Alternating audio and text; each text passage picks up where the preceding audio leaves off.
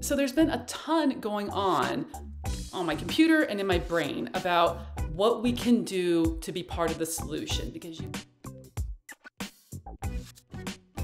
Hey everyone, welcome back to the channel. This week I want to talk about last week because last week was bananas in my world. So if you've regularly followed the channel, you know I dropped a kind of a different video last week where I shared a lot of personal stuff that I don't really get into usually. If you're brand new here, I'll link it below and you can go see all the reasons why I quit teaching. When I hit that video, I definitely took a deep breath before I hit upload because it was scary. But boy, I'm so glad I talked to you guys about this stuff because my world has just exploded in the last week and my brain is whirling with implications for what all of this could be. So, as you know, I have left the classroom. And in doing that, I have heard from hundreds, literally hundreds of teachers from around the world about kind of just saying, yeah, girl, me too, saying we're having the exact same problems here. And it's been so like relieving. It's been just oxygen knowing that I'm not alone in feeling all the things that were making me wild in my head and to know that you're facing those exact same things. So I got tons and tons of comments. I tried to reply to everybody. If you left a comment and I didn't reply to you in person, I'm so sorry. I get lost in the weeds. I'm okay with the tech stuff, but I'm not great with the social media part of it. And sometimes YouTube gives me like a thread and then somebody will make a reply to something I said and somebody else makes a reply and I lose all of those because then I go back and I can't find it again. Oh my gosh, it's a thing. So if I didn't respond to you, I promise I saw it and I wanted to, or I did and I went back and you were gone. So those sorts of things happen. But my big takeaways are a couple of things from this past week. One, we're all in the same boat. I had thought that this was kind of a me thing that was growing, like maybe something about my personality or the individual schools I was at. Maybe I was doing something wrong. You know, maybe it's because I was doing all the online stuff and that was adding to the pressure. No, that it is an us problem. I thought that maybe it was an American thing. Oh, no. In the first 48 hours of me dropping that video last week, I heard from the planet Earth that this is a problem. I wrote down the list of countries because there were so many. My teacher friends in Turkey, Australia, France, China, the Czech Republic, Bulgaria, Switzerland, Canada, England, even Afghanistan. I have teachers reaching out to me from across the globe saying that the problems that I was facing are the same problems that they're facing in their schools also. So that just melted my brain because we got to do something about this. We got to find a way to do it better because it's not serving humanity. And so my brain has been whirling and twirling about all of that. Another takeaway is the huge value that this actually has. I have been reluctant on YouTube for several years because it's hard for me to figure out how to do this well. And I don't think I do it well. There's a lot of other people who have a lot of other cooler things going on. But at the end of the day, this is an incredibly powerful way for us to connect. And I'm seeing that now that I have I can pull my head up and sort of look around and see what's happening. And this way of us communicating is real. And it is powerful and it is important. So that's another conclusion I found. I'm really glad I'm back on YouTube. It's hard to feel connected when I'm not on a campus with other teachers. COVID has made it hard for me to feel connected because I'm living in a new neighborhood here in Tennessee and I usually meet the neighbors and become friends and we have walking buddies and, you know, we might have like a glass of wine on someone's patio. No, we don't do that in COVID world anymore. So finally, I have one friend across the street because she kind of peeked out the window at the same time I peeked out the window, but it's really hard. And so I feel like now I have hundreds of friends on the YouTube channel. So thank you for making me feel connected again. Another benefit that I've been enjoying is the exchange of ideas with everyone and the exchange of resources. So different commenters have reminded me of the work of Alfie Cohen, who I had read like 8 years ago. He has a great essay. He's actually done a whole body of work on why grading actually hurts learning. And the name of that essay is The Case Against Grading, if you want to Google it. A friend from high school, Vince, hey Vincent, he reached out to me on Instagram and let me know about the work of Seth Godin, who has a whole sort of manifesto called What Are Schools For? And then another YouTube commenter let me know about the work of Sarah Zerwin, who is a high school English teacher in Boulder, Colorado. She and her colleagues have been working almost for 10 years on removing grading from the classroom, which goes a long way towards increasing student enthusiasm for the work, which then helps reduce teacher burnout because of the way that they're structuring it. By the way, I have ordered Sarah's book. It's called Pointless, and I will give it a read. And as soon as I've gone through it, I will definitely share my thoughts here and on the blog. So there's been a ton going on my computer and in my brain about what we can do to be part of the solution. Because you know me, I am all about solutions. I don't like to complain unless I have a plan. And so I don't have a plan to fix like the global public education system. Although maybe I will someday soon. Keeping in mind, of course, that not everything works for every person in every situation. Take what I have to say, take what's useful, throw out what's not, tell me I'm wrong, leave it in the comments. Let's just talk about ideas about how we can make things better. So, first things first, it's oxygen mask time. You need to take care of you. You need to do whatever you need to do to get through the end of this worst school year ever. Whatever it is, you're going to make it to summer. And then once you're in summer and you've had a chance to decompress, then you can regroup, come up with some strategies. Then you'll know a little bit better about what you're facing in the fall, right? So for now, treat yourself well. Eat good food. Drink your water. Take your vitamins or your medicines. Move your body. Get outside in the sunshine, even if you're just sitting in a chair quietly and meditating for a few minutes. But really, it's time for you to reclaim your health and yourself. Next, maybe you can't change the system. I get it. You can, though, change your mindset, and you can change how you're running things in your classroom to better fit you and your students' needs. And by this, I mean things like however much you're grading right now and it's weighing you down, man, cut that load in half. Maybe just stop grading altogether. Stop worrying about the state test. If you're doing the test, which I think is ridiculous in this year, just don't even think about it. Honestly, I stopped teaching to the test a long time ago. My numbers were always all over the place. It is what it is.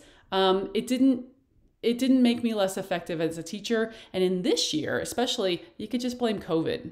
If you're teaching in person, you can actually change the layout of your room. Sometimes rearranging the desks, moving things, and trying something different can just be a little bit of juice to get you through the next few weeks, to get you through the next few weeks. Reclaim class time so that you can fold in the things that you think matter in your curriculum. Yes, of course, we have to teach the core works, of course, but we also can supplement with things that are a higher interest to you. If it's interesting to you, it very likely will be interesting to the students. And I've found some hacks over the years that have helped me with first of all, I don't think in COVID with remote learning, we should be teaching full-length novels. I think that that's just asking for dreariness. I prefer short works for this season in life. If, though, you are teaching longer works and you're in person, I would challenge you that maybe not every full-length novel is worthy of the 6 weeks it's going to take to work kids through that. So, for example, for Julius Caesar, there have been years in certain classes where I was like, you know what? They're going to get what they need from Caesar by us really picking apart the rhetorical analysis of 3 speeches, and then that's it. Oftentimes, we never even read the last act because I can just summarize that and the kids get it. With Huckleberry Finn, you have my permission to stop once Huck and Tom get to Uncle Silas's farm. You can cut the last quarter of the novel. You can summarize it. It takes so long to slog through that stuff, and it's not worthwhile. When I brought 20 time into my freshman classes, I had to find a way to make room for it. 20 time is a project-based learning passion project. It's my all-time favorite thing. I'll link down some materials there. But to fit that project in for my kids, I had to cut something. And I ended up pretty much boiling down our study of the Odyssey to half of the chapters, or what they call books, that are in that epic poem. Did any of my kids suffer because they didn't read all of the Odyssey? No, they did not. But so many of them benefited from what we could do with the 20 time. So you have my permission to boil down things that are slowing down the learning and to increase time for things that you like maybe you want to fold in podcasts and narrative nonfiction. I've talked on the blog about, Imagined Life podcast, the 21 Chump Street, links. Just cool stuff. Maybe you want to introduce them to the Twilight Zone. I did a whole thing in January about the Twilight Zone and cool episodes that I think relate to modern issues.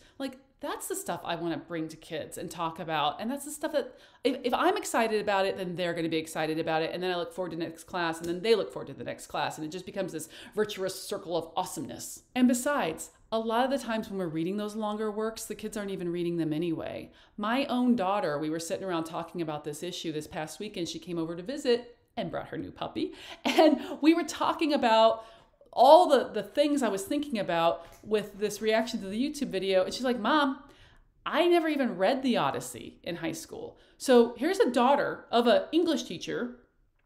She and I have read chunks of the Odyssey together. We have acted out things. I've had her marinate in Greek mythology. If any human child should want to read the Odyssey, it would be my child.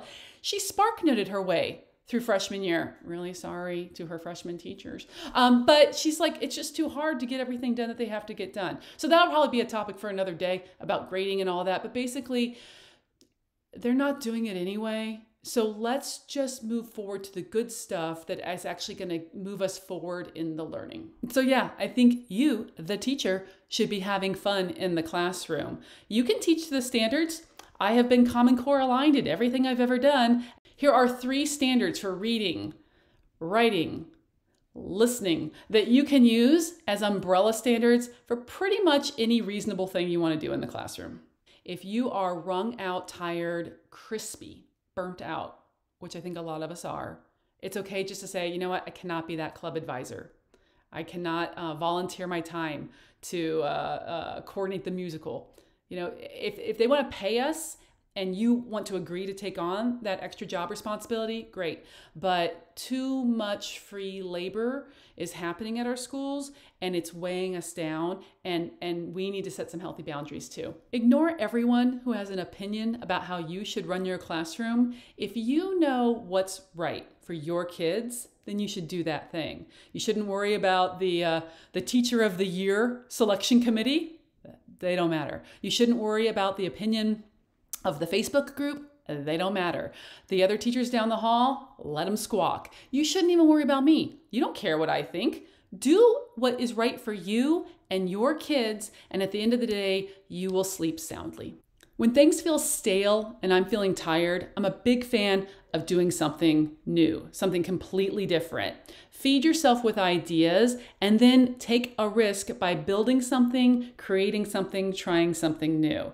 That's why I did 20 time, right? Back in the day. And again, links below. But I often told the kids, honestly, I don't think this thing in our world is working. I want to try something else. Will you go with me on this path? Will you essentially be my guinea pigs as I try this new technique, this new way of grading, this new activity, this new thing? Will you go on the ride with me? And the kids are like, yeah, we will. No, you're not alone. When you're feeling run down, go to last week's video and read through those comments. You are not alone, my friend. We are all struggling through these same things. So for me, oddly, that feels comforting, which is kind of like messed up, but it's true. So cut yourself some slack. You're doing great at a really, I'd say, impossible job right now. Lower your expectations of yourself. Do what feels right and true and good for the kids. And cut the kids some slack too, right?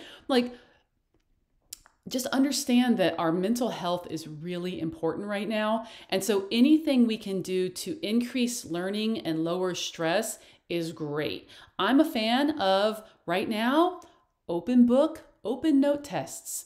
Nothing with memorization. We're just in a different world. And so I'm starting to think about ways I've done things in the past that are antiquated. They don't fit today's learner and what today's learner actually needs. So I've got a lot of brainstorming ideas happening. I don't know where all that's gonna go, but for you and for your kids right now, just grace. Give everyone grace and just enjoy each other and learning again. Finally, my last nugget for this week is to let yourself dream again. Start daydreaming about how great teaching could be. I sometimes, when I'm in a relationship and I'm wondering if it's time to stay or go, I ask myself, can I see a time where this relationship is better, right? Or am I so worn out by it that even if things get better, I won't be able to let go of the damage? I've used this in love relationships from my 20s. I've used this in friendships that have gone through, different seasons. And in a weird way, I've used it with teaching because I do feel like this career, I'm having this like love affair with it. It's a relationship I'm having with teaching. I'm not ready to let it go. Right now, I need a pause. And I'm sort of trying to figure out what is going to be next. But continuing this work, talking with you about it, that's part of the love affair of being in education. And so I'm not ready to let it go. I'm not ready to just shut everything down, turn off the blog, walk away. I'm just not there because I'm dreaming of a time where it's going to be better. And I don't know if that's just on a tiny little micro level with me and a few kids at a micro school in Nashville, or if that's going to be like on a global platform where teachers have tools to do the things they need to do with our kids, and society has caught up to understanding why we need to break the system as it is and replace it with something new. I don't know, but I am a dreamer and I'm not the only one.